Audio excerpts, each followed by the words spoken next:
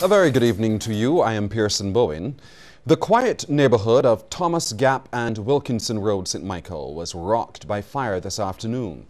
8 houses in total were affected, with 5 being destroyed, while 3 others were extensively damaged, leaving over 8 people homeless. 2 fire tenders and 10 officers under the command of Acting Deputy Chief Fire Officer Lloydston Phillips responded to that blaze just around 2:45. Following the blaze, he shared this advice with Barbadians. I want to encourage our people to be careful of how they go about their business, and make sure that when they are burning or trying to cook food or whatever, to make sure that it is out before they leave home. Well, CBC News understands that an 80-year-old woman had to be rescued from one of the burning homes. One of the fire victims, David Bennett, got the news of his loss while he was at work. Several dogs belonging to one of the homeowners were also burnt to death in the incident. I was getting ready for a funeral. My mother can't walk for no, he didn't want nowhere to go to the church. My mother would have got burned up. You managed to save anything from your house? I saved a couple, my mother ain't saved nothing. And I saved a couple clothes. No, I ain't sure. It was about the insurance, because I had to do the work on the ground self. I think I insured. I ain't saved nothing at all. Member of Parliament for the area, Michael Carrington, told CBC News he has gotten assistance for the residents. We were able to get the services like the Urban Development Commission, the Welfare Department, and the National Housing Corporation to either be in contact or to send some officers. Of course, the Welfare Department, they will give limited support. They have some standard emergency support that kicks in, which would help buy essentials and a bit of food, etc. The Barbados Association of Medical Practitioners, BAMP, is welcoming the promised injection of $22 million into the Queen Elizabeth Hospital by the Minister of Health. That came yesterday in Parliament in response to BAMP's plea for a swift resolution to the critical shortages of supplies affecting the hospital. In a statement, BAMP says while government was unable to directly acknowledge the depth of the current crisis, it is pleased that it has recognized the pressing need to purchase supplies and has promised much-needed funds. While recognizing that shortages at the QEH are not new, BAMP says they are more severe and more frequent than ever and are definitely compromising the standard of care at the hospital. The association is also cautioning that the strategy of providing short-term financial supplements has only contributed to the chronic and recurrent nature of the problem. Well, following government's announcement of that injection of funds into the operations of the hospital, today, a team from CBC visited the city to find out whether people think that this will be enough in an improved service for members of the public. I don't think it benefit for the, I out for the public. I don't think it benefit for the public at all. Why is that? Because it has been bad for years and any change is just so. I think it would be a good thing for the QEH, and I expect everything will, hopefully this will be an improvement from passing. It will let the system get injected into the E&E, because E&E always suffering. You're going to be in there 27 hours before you get to, so I hope that will help boost it. Yes, I think it will improve. Any injection of money, regardless of where it's coming from, will help. It's no use going to the hospital and you have a prescription, go to the pharmacy and there's nothing there, you cannot get the medication. It doesn't make sense going to the doctor, seeing him, and then can't get what can relieve your pain. So any help, yes. International hotel brand Sandals has expressed a desire to purchase the majority of its produce from local farmers. Word of this has come from Chief Executive Officer of the Barbados Agricultural Society, James Paul.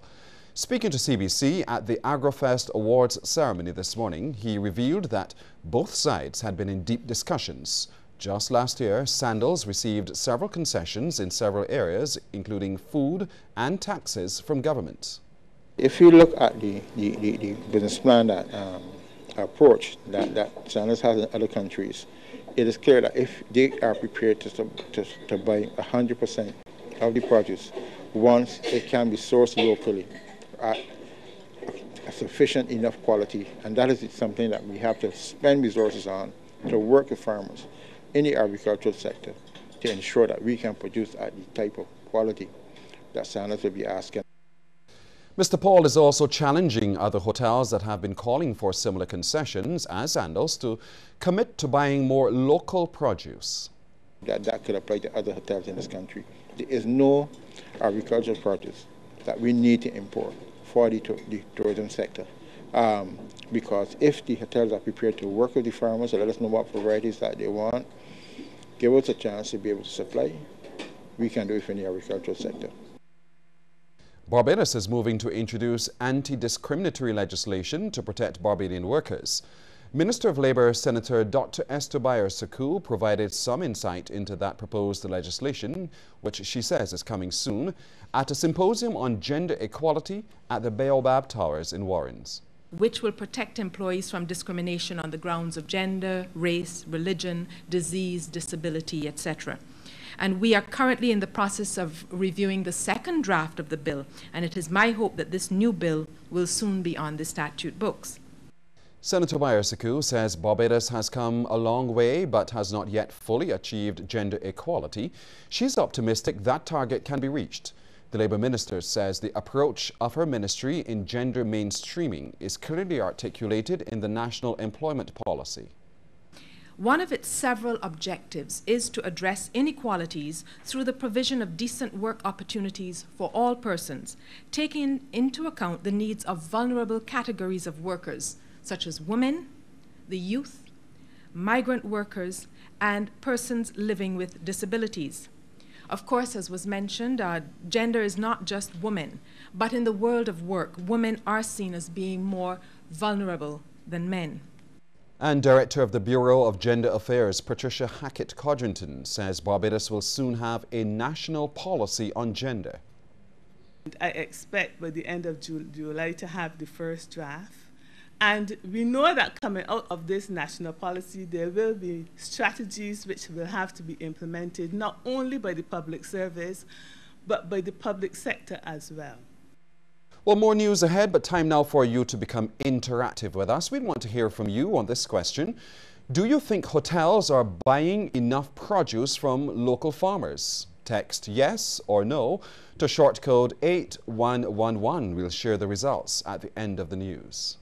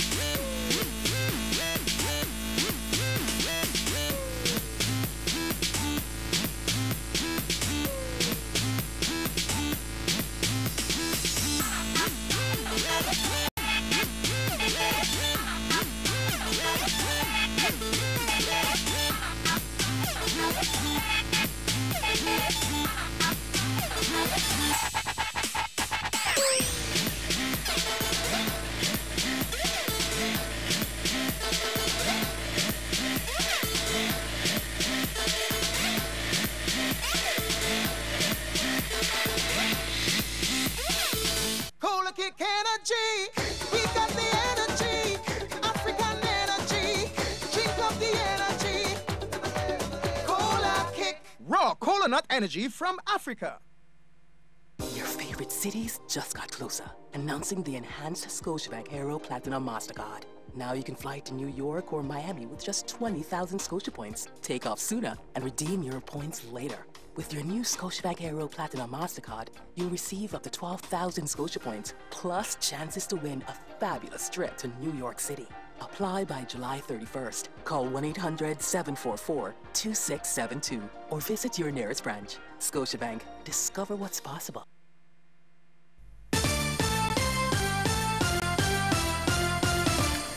The future of social commentary in Barbados is secure with the upcoming young Calypsonians passing through the Junior Monarch competition. This analysis from Chief Executive Officer of the National Cultural Foundation, Cranston Brown, as the 17 finalists in the Junior Monarch competition drew positions for the finals coming off on July the 19th at the Garfield Sobers Gymnasium. Mr. Brown says the Scotiabank Juniors Monarchs is more than a competition, and he saluted the bank for its assistance in the development of the talents of these juniors. Speaking of development and solid foundation, Scotiabank should be applauded for their contribution to this process. They continue to be more than a partner, but a cornerstone in the development of the Calypso art form at this level. Scotiabank takes a hands-on approach, and those of you who have attended the workshops can attest to this. In addition to the mentorship aspect, another constant at the workshops is the presence of Scotiabank representatives coaching these junior savers and providing money management tips. Senior Marketing Manager at Scotiabank, Lisa Cole, says through the competition, many juniors have progressed to the big stage. Kumal, Malika, Sarul, Lilaz, Nawaziza, and Tiffany G are just some of the juniors who have gone on to lend their talent on the senior stage and keep CAISO fresh. It is this kind of progress that has made it a joy for us to be involved with the nurturing of the future of Barbadian Calypso. Scotiabank is proud to be the one to support our artists when they are just starting out. Well, this year's Junior Monarch promises to be an exciting one, as there are no reigning monarchs in either category. Taking to the stage first in the 8 to 12 category is Princess Mighty Makita Thomas, then Renan Hackett, Liana Black Beauty Eiffel, Jade Grant, Trizelle Jatanya Aline, Korea Starfire Campbell, Kionai Kiki Boo Walker, and Asher Dynamo Murrow. In the 13 to 18 category, Kimori Mighty Katie Trotman will take to the stage first, followed by Terry Sparklety Williams, Jamal Slocum, Ricardo R.J. Reed, Samantha Sammy G. Graves, Darian D.J. Jordan, Moesha Nubian Queen Daniel, Adela Payne, and Chad DeMike. DMC, Montplaisir. The police have arrested a third man as they continue to investigate a series of shooting incidents in the Pine and Titchburn St. Michael.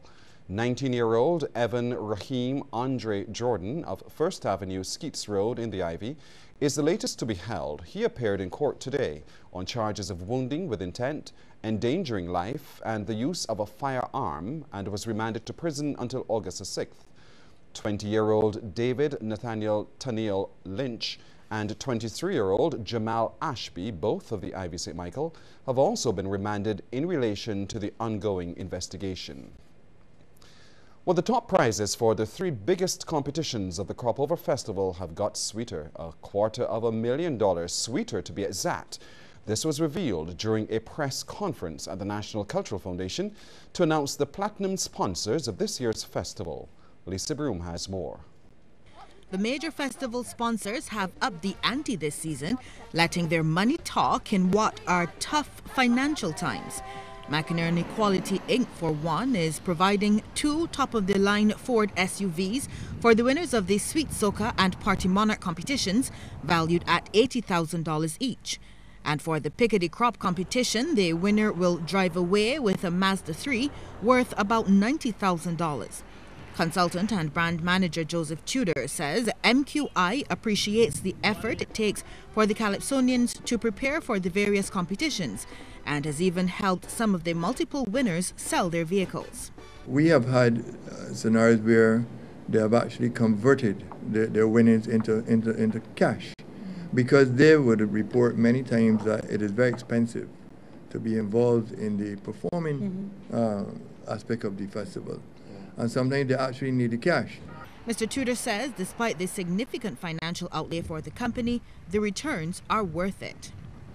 We have found that using or donating prizes to the Crop Over Festival, we have over the years seen a massive increase in support from the public. And we are not at all daunted by the fact that our contribution is fairly large. The Caribbean Broadcasting Corporation is another platinum sponsor and will again support some of the PAN events along with the Sweet Soca competition. Marketing and Communications Officer Diane Fort says social commentary lovers will also get to see some of the tents on television.